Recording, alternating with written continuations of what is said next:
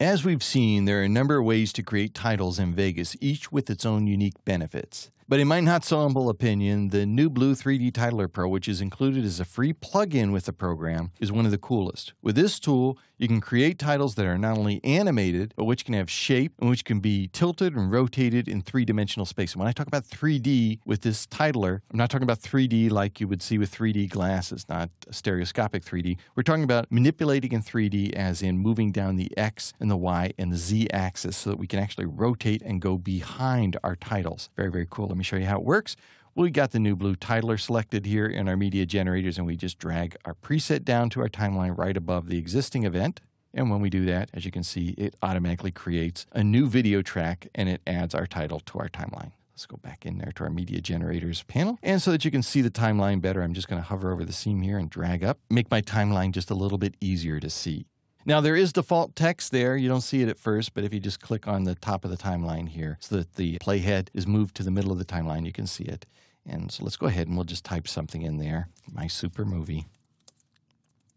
And we can, of course, with this text selected, Control A, we can, of course, change our font and we can change the size or the style of the text. Or we can go over here under the style page and we can actually change, the color of the font and those sorts of things. The really cool thing, as I say, is that we can not only manipulate it in the X and the Y axis, but also in the Z axis. So we can move our text around in 3 dimensions. So that you can see that, what I'm going to do is go over here to style and I'm going to extrude it just a little bit. That means I'm going to add some back behind the text. So it's not flat. We'll extrude just a little bit. And then so you can see it better, we'll change this to gradient. We'll click on one of the gradient buttons here. And now we can see a little bit better. That blue box around it, don't worry about that. That's just because we have the text selected. See, when it's unselected, you don't see that box. But we need to have it selected in order to do what we're going to do. I'll go over to the object page, and you can see that I can rotate it now, not only toward me and around, but I can rotate it here so I can see the top and the bottom, or I can rotate it here to see the sides. And you can see that the text has 3 dimensions. It's extruded.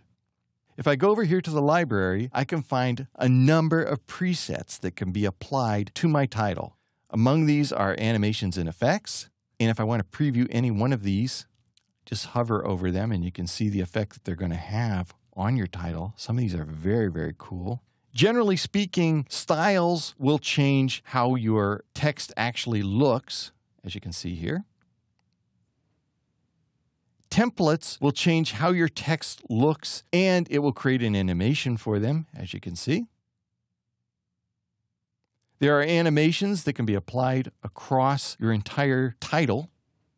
These are categories, by the way, so it's not like you only get a few of these animations. Let me tell you how much you get. You get 150 text animations and effects. You get 19 lighting effects, 30 shapes and graphics, 50 text styles, and 145 transitions. Now let me show you something you could do here with one of the shapes. For instance, if we wanted to add, if I select from circles, you can see we have one called blowout. I can add blowout here to my title, and then I can animate that. So it's very, very cool. I can turn on keyframing for it. I can make it very small. I want to constrain these here so that they move both at the same time. Turn on that lock, and now I can make it very small.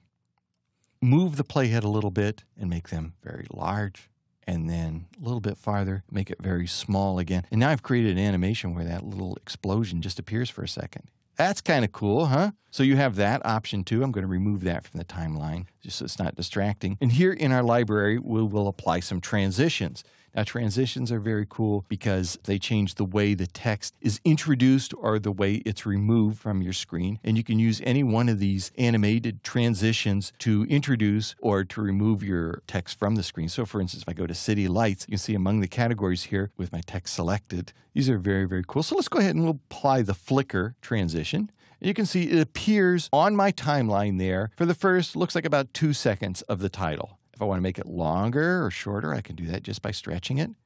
If I double click on it, I come over here to the transitions menu and I can make some pretty specific changes to that transition. I can change the number of the rate at which it flashes, what color it flashes to, whether it's applied to the letters or the words, so that the flashing happens either to an individual letter or it happens to an entire word or an entire line or paragraph at once. And right now the preset is set to flicker. You have other options too for creating your flashes. So you can get pretty specific on creating a transition. And we can go back here to our list of transitions and we can look at another one here. How about flyback? Flyback looks like this. And I'll double click that. You see it's added right above my city lights transition. So I can drag it though from the beginning to the end of my movie. There we go. Now it's my out transition. So I'm going to deselect my text and let's just play it. And you'll see what happens when we have city lights kind of flickering to bring in my title and then float and pop to bring my title out. That's very cool looking. And there's my title. And then it floats out. That's very, very nice. There's a lot you can do. The transitions can be applied to any text at all. Templates include both transitions and a style for the text. Styles apply to just the look of the text. And shapes are additional graphics you can add to your titles. And then you also have your effects. A great, great collection of things. The New Blue Titler is one of the most sophisticated 3D titlers available. I can't say enough good things about it. It's a deceptively simple tool that makes designing, stylizing, and adding 3D animation to your titles as simple as applying a preset. And yet each of these presets offers tools for customizing how and how fast each of the elements of the effects and the animations work. With this tool, you're really limited only by your imagination.